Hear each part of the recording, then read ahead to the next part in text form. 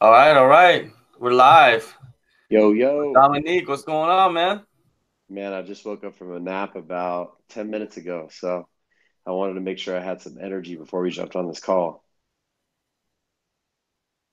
No doubt, man.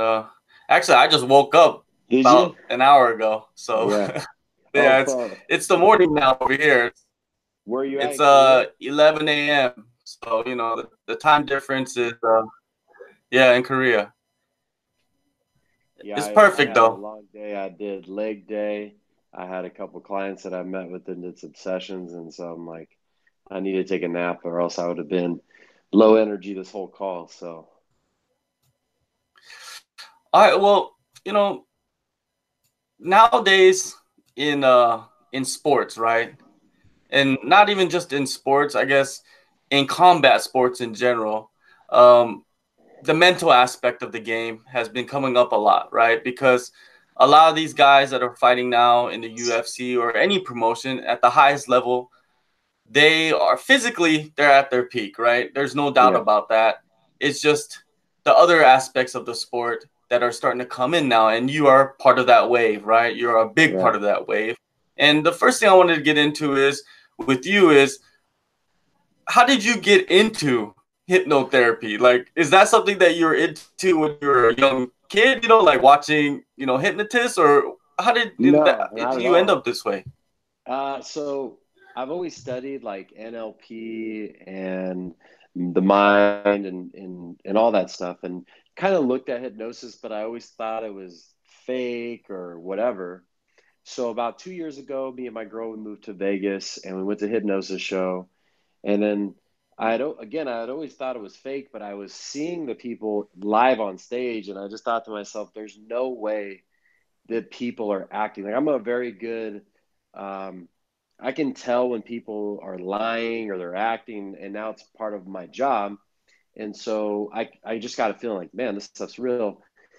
And I never really looked into it. So long story short, my mom, she actually she has a successful business doing insurance and a couple other things, but she took this course on NLP, which is neuro linguistic programming. It's kind of like the stuff that Tony Robbins is well known for, and some other things. And part of the course was hypnotherapy. So I was really interested in it. I was like, I've always wanted to learn how to do that, but I never really know where to go. So fast forward, and I kept asking her like, when are they doing this thing? When are they doing this thing? So for Christmas, she had actually bought me this to go to this school. So I went to this school, went through it, and I just felt like, man, this is what I'm supposed to be doing with my life. Like this is my purpose, because before that, I'd sold insurance for years, and I was always in this kind of gray zone where I wasn't super happy and loving my life, but I also wasn't super depressed by any means. But I was just kind of in this weird state where nothing cool was going on. So when I found this, I was just like, all right, this is it. This is my purpose. So, and then ever since then, I've just been completely obsessed with it. It pretty much consumes all of my thoughts throughout the day. Like my girl, she'll be talking to me, and I'm just sitting there thinking, I'm like, all right, how am I going to do this induction, or how am I going to work with this person? And she gets mad because sometimes I'm out, I'm out of the room. But yeah, so that's how I got into it. It's just kind of happened. Now, what like a lot of people they see this on TV, and they will have a lot of doubts about it. What are some of the main misconceptions? Like when you run into people and start working with them, they must have like a preconceived misconceptions about what's going on with hypnosis, right? So, what are some of the main ones that you can like break for us? One of the main ones is that they can't be hypnotized. And the thing is that literally every person is hypnotizable because all hypnosis is that it's a state of trance. And to give you an idea, I mean, we've all been, driving in our cars and all of a sudden we just zone off and then we come back to it like 5 or 10 minutes later and we're like, holy shit, who was just driving right now? Right. Or maybe you're in the gym and you're working out and then you kind of just zone off, you get stuck on something. I used to daydream a lot when I was in class. So that daydreaming state or that trance state is a very light level of hypnosis. So everybody can do hypnosis. And it's funny because, I'll get these people and they're like, nah, bro, I'm too strong minded to be hypnotized and this and that. And I'm like, I'm working with some of the top athletes in the world. And not only that, but fighters, and fighters, have the strongest mindsets out of anybody. And so it just makes me laugh. So everybody can do hypnosis. And another thing is people will say, nah, my willpower is too strong. My willpower is too strong to be hypnotized. The funny thing is, what is easier, to just completely say, no, I'm not going to go through this process. I'm just going to resist it and just not do it, or to allow yourself to get to those deep levels of trance where you can make these positive changes in your life. And I already know the answer, the latter. It takes more mind power, more willpower to actually do hypnosis than to not do it. So that's probably the biggest misconception. And also that it's like mind control, or that I'm controlling you. It's not that. It's all hypnosis is self-hypnosis. I'm just there to guide you along the process. So when you see people up on a stage and they're doing very stupid things, those people, it's not that they're being controlled. It's just that they're very suggestible and they're willing to play along, sort of. It's not that they're like acting. It's just that it's almost like being drunk. Like when you're drunk, you'll do a lot of stupid things that you normally wouldn't do. It's because your conscious mind is shutting down and you're more open to these things. So you got to figure, if somebody's willing to go up on stage in front of a couple hundred people they don't even know, and they know they're going to get hypnotized, they know what the outcome is going to be, they're going to be made to look like a fool. Those people are already going into it open to it. So not everybody can get to that level of what we call somnambulism, where it looks like they're under control, but really it's just them opening up and allowing the hypnotist to do it. So those would be the two biggest misconceptions.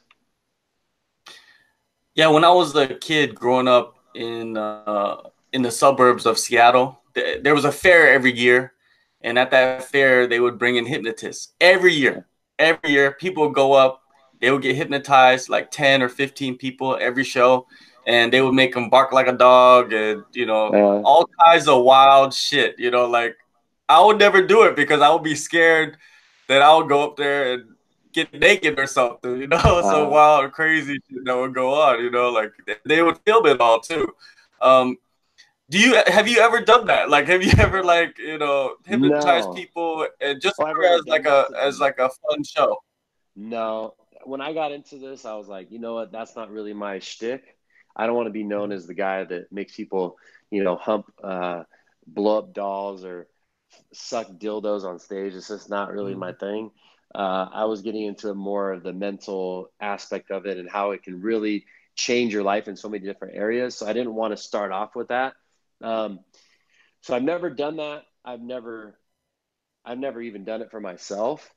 And my whole thing is I am bringing hypnosis, obviously with the help of my clients and everybody else that I work with, to the mainstream, and to show people that it's not what it's been perceived to be, because there's so many more benefits to it than just a stage show that you know that a lot of people just aren't aware of. So I consider me being like a Jedi, and that's kind of like the Darth Vaders and the people that kind of make it look stupid. So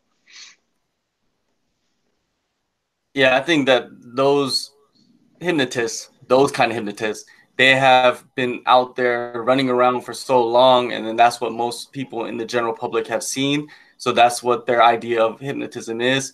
And now, the first experience of me, like first exposure of like real like hypnotherapy, I believe, that made me a believer was hearing about Mike Tyson, how he yeah. was hypnotized by Customato, right? Once I heard that story, I took it a little bit more seriously. I was just like, Yeah. whoa, Mike Tyson back in the heyday, back in his early days, he was unstoppable.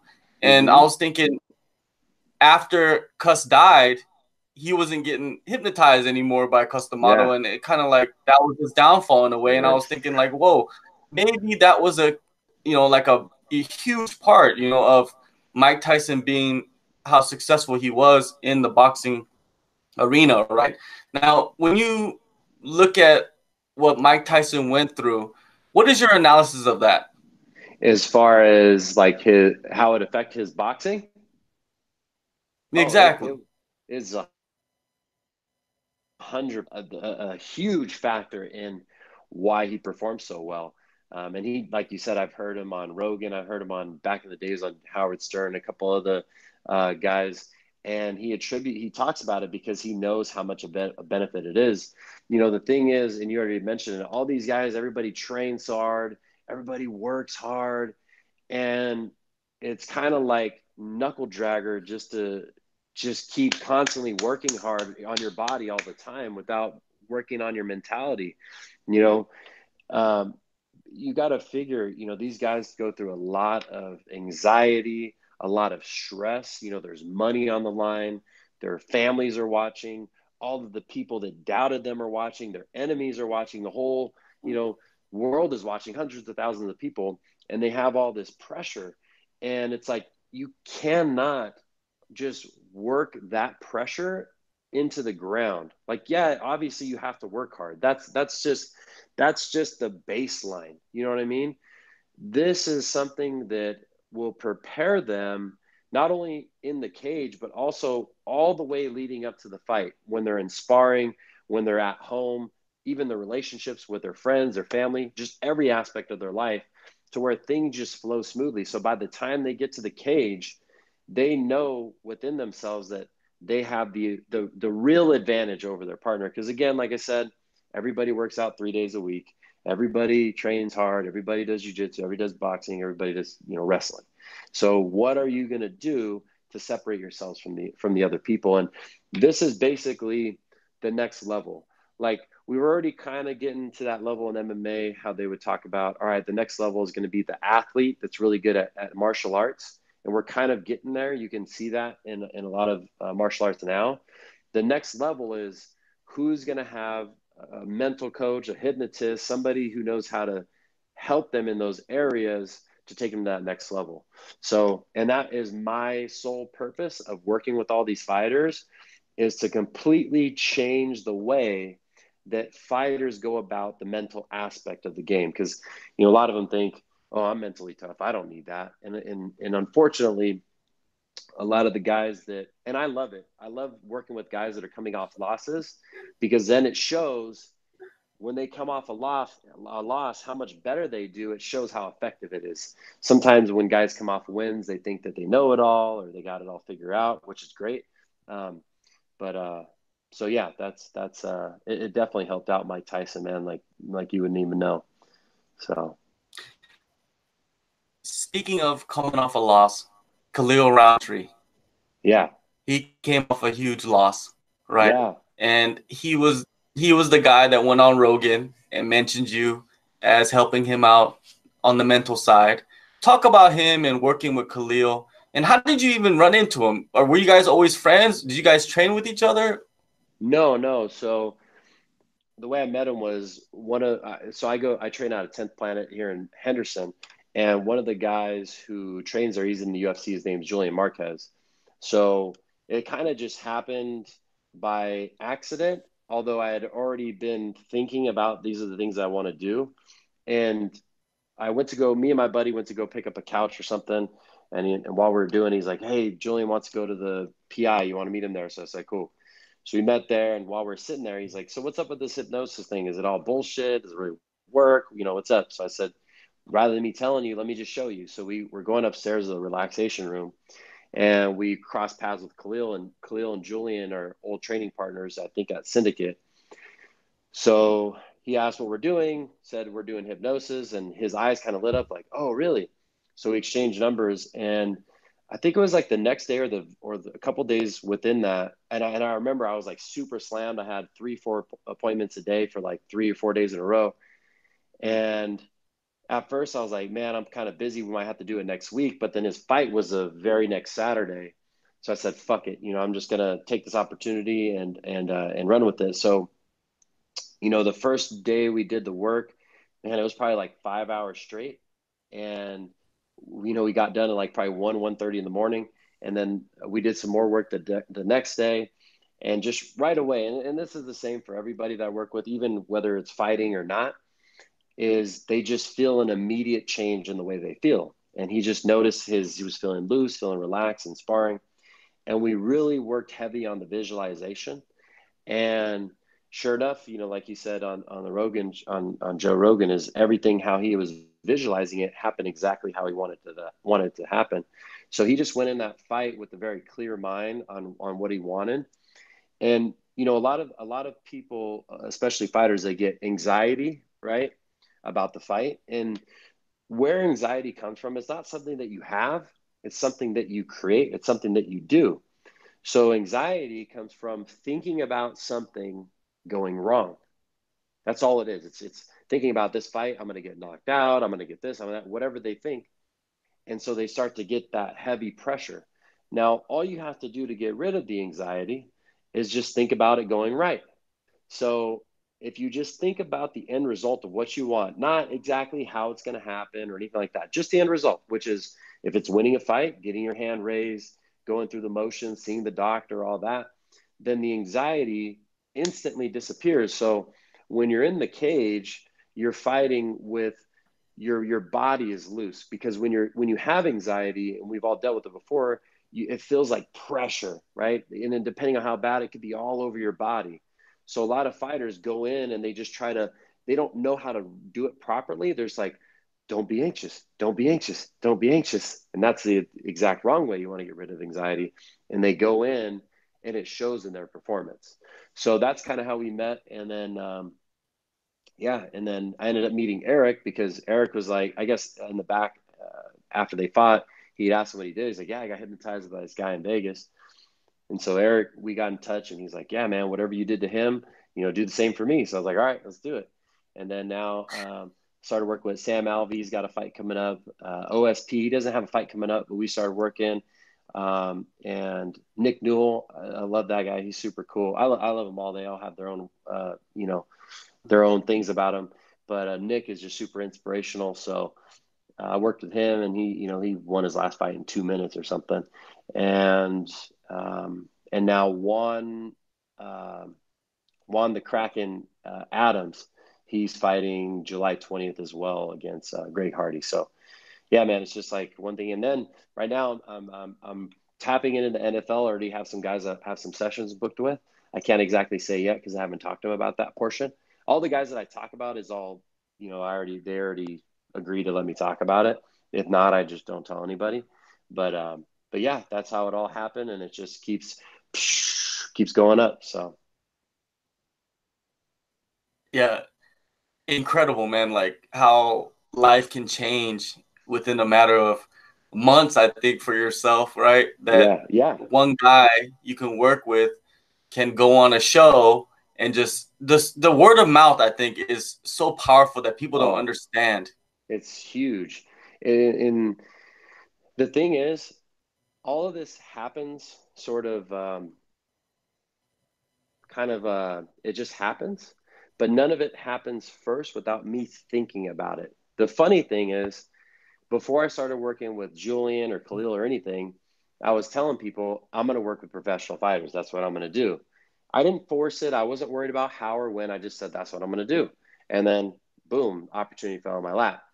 And then after I worked with Khalil, I was watching the fight, and the announcers are just like, it's like he got through this mental block and this and that and this and that. And I'm just thinking, okay.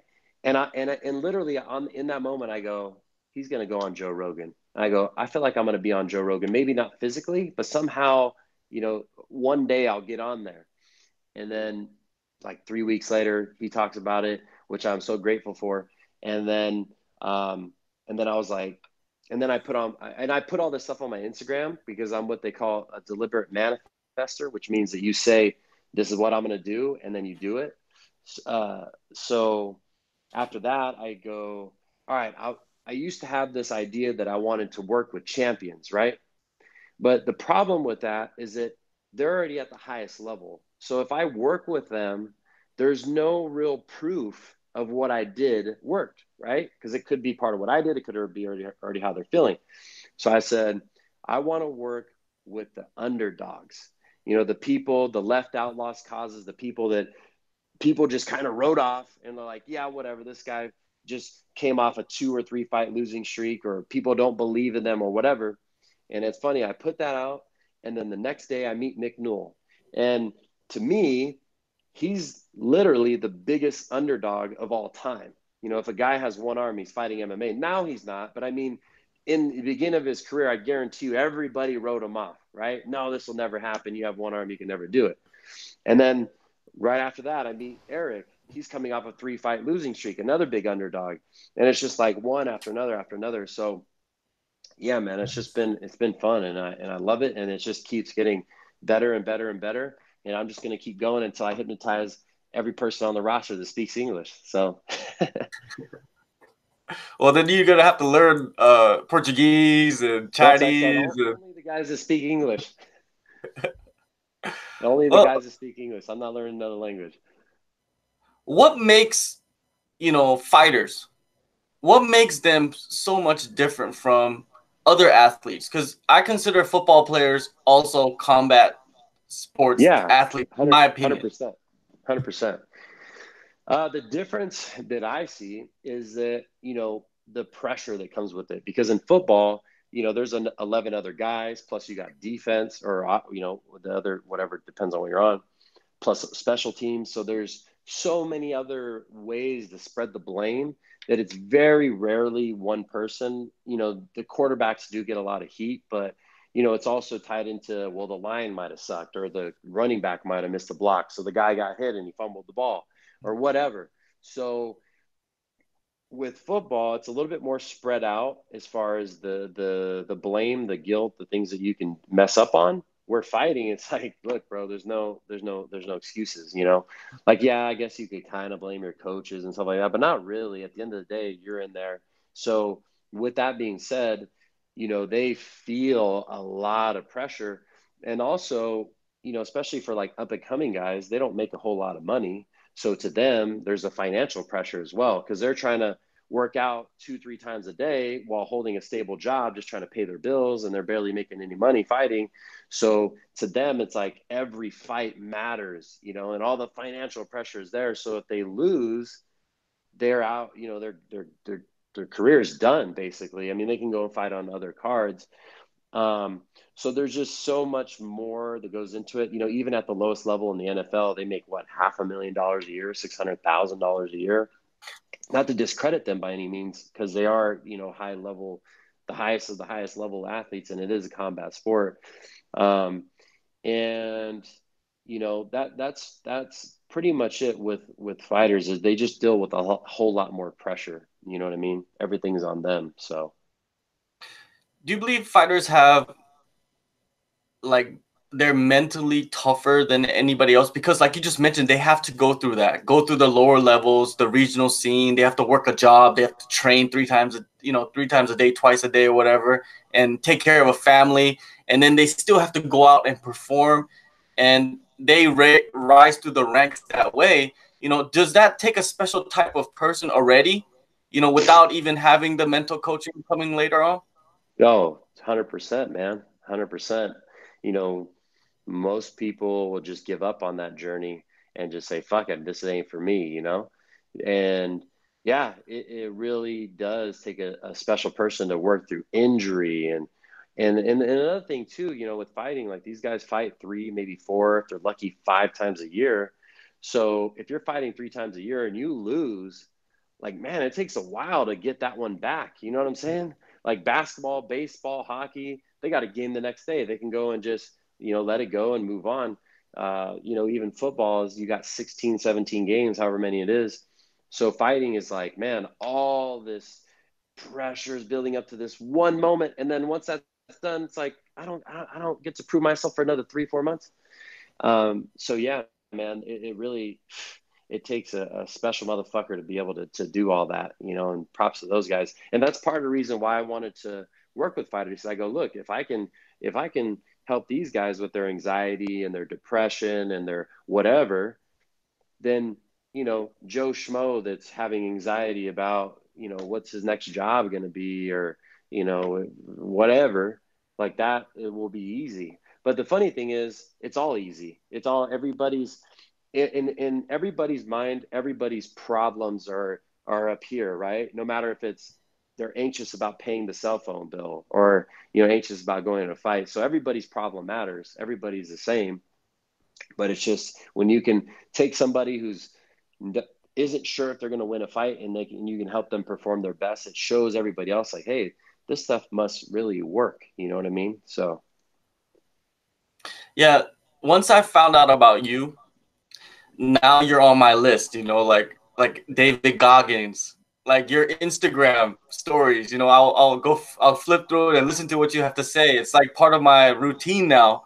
oh, That kind of thanks, gets man. me pushing through. And that's why I wanted to have you on here and talk with you, because you inspire me too, because you know the proof is in the pudding, right? Like you went out there and you know, like we just talked about, it takes a special kind of motherfucker to go through the regional scene and go to the highest level and still bring in a mental coach, which makes your job so much harder. But you kind of embrace this pressure of like, I want the underdog. I Yeah, want, which is exactly. incredible, man. Yeah, I want to be the career reviver. I want the person to come to me like, yo, I'm fucked up. Like I'm about to get cut. You know, I don't know what's going to happen. And then turn that person around and just reprogram their entire mind. And then, you know, they go out and, you know, the thing is, it would be great if they could win every single fight. Obviously, people are going to lose, but it's not necessarily even about winning or losing. It's about getting them to perform their best. And like I said, the work that we do not only will help them out in their fighting, but every aspect of their life. So even if they lose the fight, they still win in all these other areas, and they'll be able to deal with those things and go, fuck, man, you know, I performed my absolute best. It just wasn't my night. But now they can go, wow, I'm on a whole nother level. Even if I lost this fight, they're still excited about the next coming fights because they have this whole new mentality on how to approach it. So, you know, I love it, man. This is like I said, this is my passion. This is what I do. And, you know, we all go through, everybody's a fighter at some level, maybe not physically, but everybody's fighting, you know, paying their rent. Everybody's fighting, putting food on their tables. Everybody's fighting just to make ends meet. So, you know, and that's why it's so special to me because, you know, I've dealt with all the insecurities and jealousy and, you know, anxiety and fear of the future. Oh my God, what's going to happen? Money and all these other things. So I know what it feels like to have all those pressure, and I know what people are going through. So to be able to help them, like when I help somebody and they, you know, they send me a text or a video or whatever, it gives me like this little hit of like joy. I'm just like, oh yeah, you know, fuck. I'm glad I was able to help that person change their life. And I'll tell you, man, I was not like this before. Like you see me, the way I talk, the way I talk about things, I was the furthest from this person. So I am living proof that this stuff really works. I wish we could have known each other before, because then you'd go, what the fuck? You know, when I first started doing this, all my friends doubted me because they're like, wait, you were just this way. 3 days later you're like this. Who the fuck, like, are you pretending to be somebody? And it's like, no, this person was always in me. I just was scared to bring him out because I was worried. You know, I came up with this thing that I think I came up with it, that there's a very big phobia out there. It's the most prevalent phobia than any other phobia. It's the fear of, what are other people going to think of me? If I do this, oh my God, what is everybody going to say? What are they going to do? What are they going to talk about behind my back? And that fear, that phobia of what are other people going to think of me, holds people back from really pursuing the things that they want to pursue. And, you know, you'll have, and that's how I was just fucking selling insurance. Cause I was like, you know, I just felt like this is what I should do. And I make money and this and that. But really I had all this stuff built up inside me that was just wanting to come out. But I was so worried about what are people going to say? What are people going to think? And finally, once I get rid of that, all of those same motherfuckers that doubted me, it's funny because I just got a text message from this guy who my buddy went out one night. This guy sees my buddy and starts talking shit about me. And my buddy's like, yo, what the fuck? Like, you know, he kind of checked him. And then this motherfucker's texting me right now. Hey, bro, I'm going to be out in Vegas, you know, da, da, da, da. And I'm like, yeah, fuck you. You know what I mean? So I love the laughter. I love when people doubt me because it just motivates me even more. You know what I mean? Do you think that that is something that's healthy? Because I have that kind of like similar mentality myself. Is like Yeah. I feel like everybody is against me in certain ways. Not everybody, but you know, there's certain people Yeah. Yeah. out there that don't want me to, you know, succeed in a certain way or, you know, get a certain opportunity. And for myself, you know, and like being in MMA media, like I'm based in South Korea. That's like on the other side of the globe. You know, most of the big media for mixed martial arts is based in North America, right? So all the Mm. opportunities are there. So when I see some people that I've worked with before getting opportunities, you know, I'm happy for them, but at the same time, I'm thinking like, you know, of course, I'm thinking, hey, how come I'm not getting any opportunities? You know, like how come I've been Yeah. on my grind since, you know, 2014. You know, I've been Uh-huh. doing this all different, you know, at all different levels. And Right. then so I in a way I just kind of like let that drive me because I figured like it something will eventually come. It's going to Yeah. come. I don't know when it's coming. Is letting the negativity drive you? Is that something that is that something that's healthy? Do you I think for somebody? 100%, man. You need fuel on both ends. You need you need the negative fuel, the negative energy, and you need the positive energy. Now, the difference is how do you perceive the negative energy? You know, if you perceive it in a way that it's going to make a huge impression on, the laughter makes you go, maybe I shouldn't be doing this. Maybe I should just, you know, keep to myself or whatever. If that's how you're going to perceive it, then that's not good for you. But if you go, all right, motherfucker, I see you laughing. Okay, just wait, just fucking wait. And you're going to be begging to be my friend. So I believe 100%, you know, there's very few feelings in the world that give you that sort of like rush of saying, this is what I'm going to fucking do, and then you do it. Like what? There's not very many better feelings in the world than that. You know, telling people what you're going to do and then doing it right in front of them.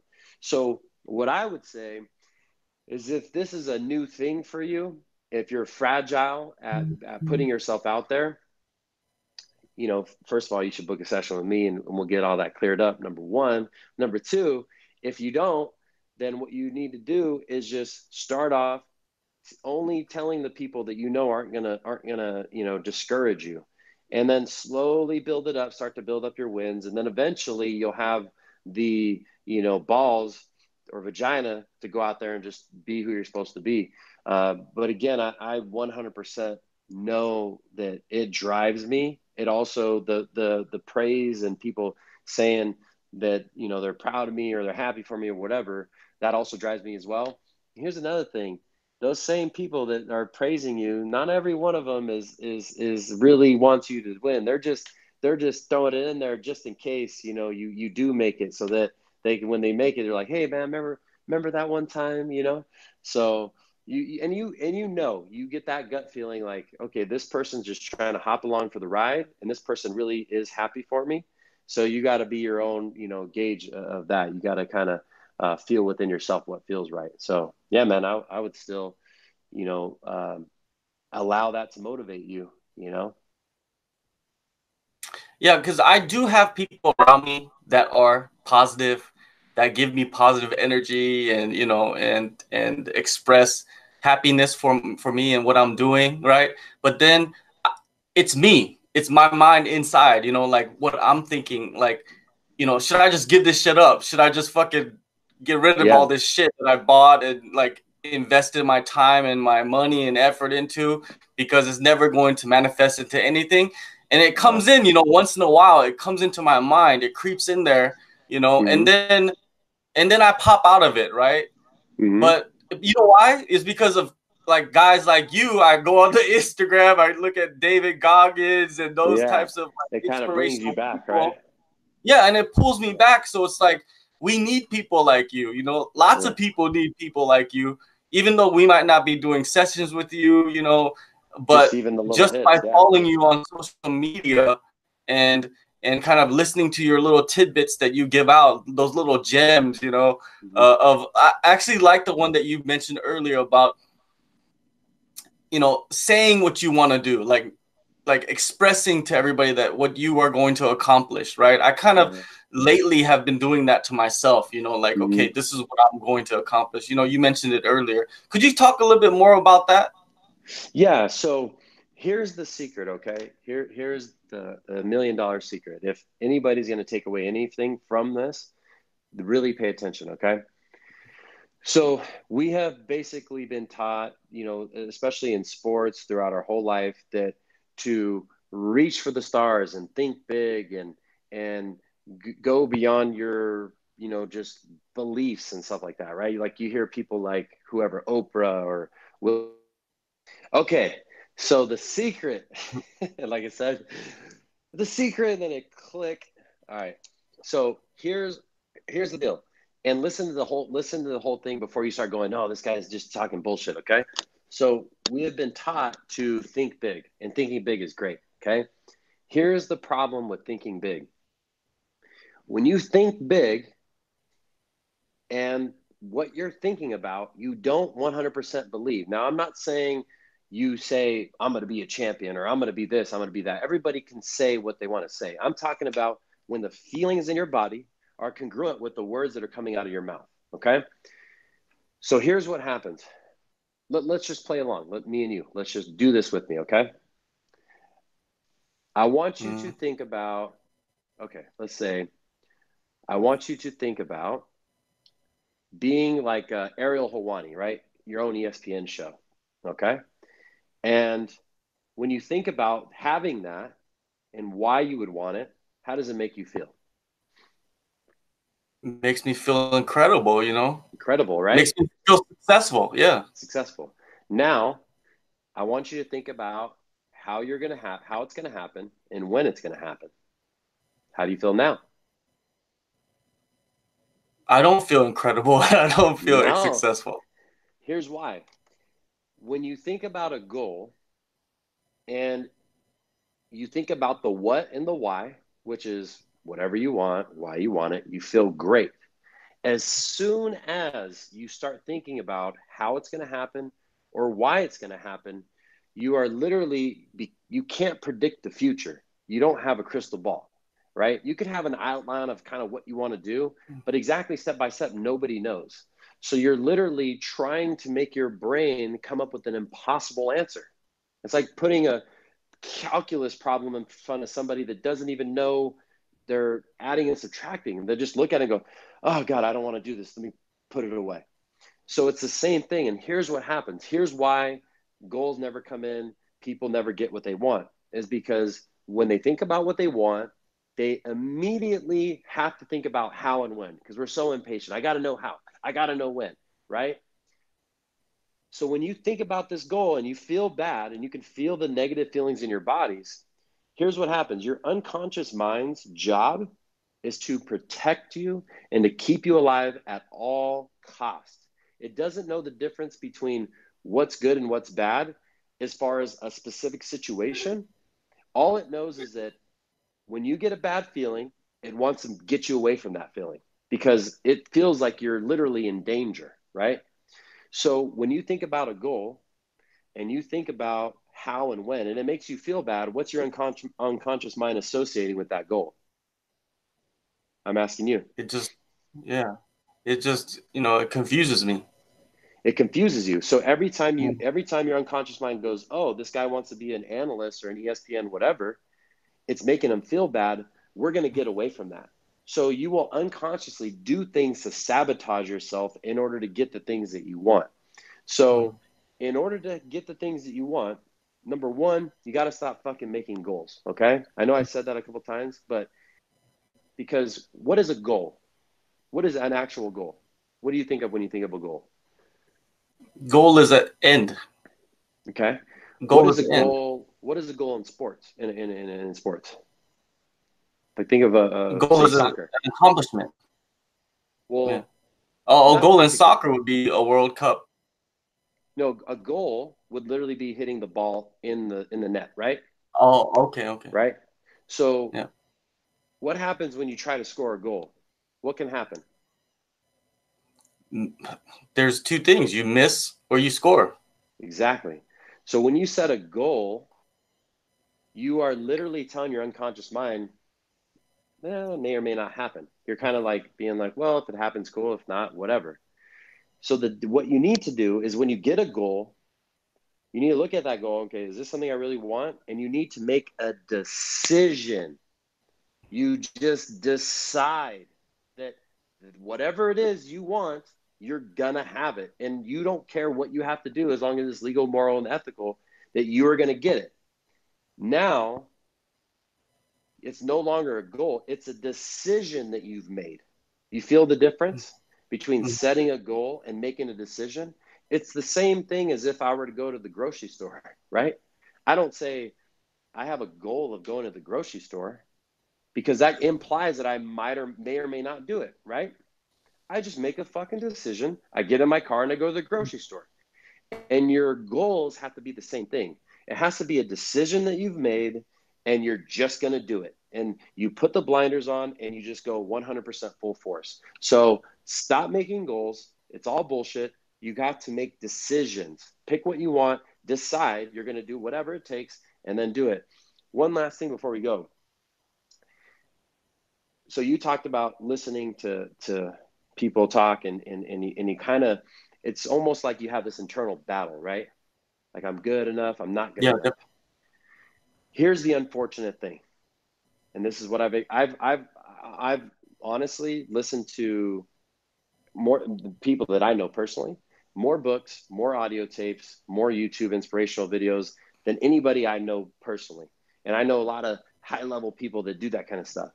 And the problem is that if your unconscious mind has limiting beliefs, you can sit there and take in all the positive information that you want. Because your unconscious mind is 95% of your brain power. So when you're listening to information, you're taking it in at the conscious level. Yeah, some of it sticks at the unconscious, which is good. But overall, if you have limiting beliefs that don't coincide with the information you're taking in, you take it in, you process it, your mind goes, no, that's not possible. Leaves it out. That little gold nugget is now gone into the abyss. So you can really, I mean, it's good. I'm not saying to not do that. But in order to truly be aligned consciously and unconsciously, which means that when you have this thing that you want and this information you're taking in, that your unconscious mind says, yes, we can do that. You have to reprogram your unconscious mind. That is now, again, you can do it the other way and you can listen to all that stuff and it's good. You have to literally just brainwash yourself all the time. When you're sleeping, when you're awake, that's the only way to do it. But by reprogramming your unconscious through hypnosis and timeline therapy, et cetera, it is the quickest, fastest, most effective way to go from being one extreme, smoking for 30 years and then quitting in 1 hour, being addicted to food, which is even worse than smoking, and going keto the very next day or whatever it is. So if you want to really, really see a change, I would advise you to seek a local hypnotist. All If you right. can't get a hold of me. No doubt, man. Well, yeah, man. I see that a lot of people, they probably need help from a hypnotist. Like I see it in people in my family now. That from this little chat that we had, from like phobias to like being scared of bugs. My daughter's scared of bugs, and I'm pretty sure that has to just do with something in her subconscious that she needs help with. And yeah, I might have to get, because, that gets annoying sometimes, like you take your daughter out to the park and Yeah. she's scared of every little thing flying around in the Yeah. park. So, I just worked with this girl the other day. She is 9 years old. She has cancer. She was the youngest person I ever met with. When her dad, um, um, when her dad hit me up, I honestly had never worked with somebody that young, but he's like, the youngest person I worked with was like 13. And he's like, yeah, can you help her? She needs help with taking her medication. She has cancer and she doesn't want to take her meds. So I was like, yeah, let's do it. So I went in like, I don't know if this is going to work. I've never worked with the nine. And man, it was like the funnest session I've ever had because she just let her imagination just run completely wild. And she had so much fun with it. But yeah, dude, I'll tell you what, if you want, we could do a session right now in thanking you for having me on your show. It'll be quick. You can edit it out. You can do whatever. It's not. We don't even have to do the hypnosis. Hypnosis is just one of the things that I do. I do many other things, and we can basically we mm. will tap into the root cause of your fear, get rid of it, and you are going to see an immediate difference in your business. So, what do you say, my man? You want to do it? Oh, no doubt. All No right, let's doubt. do it.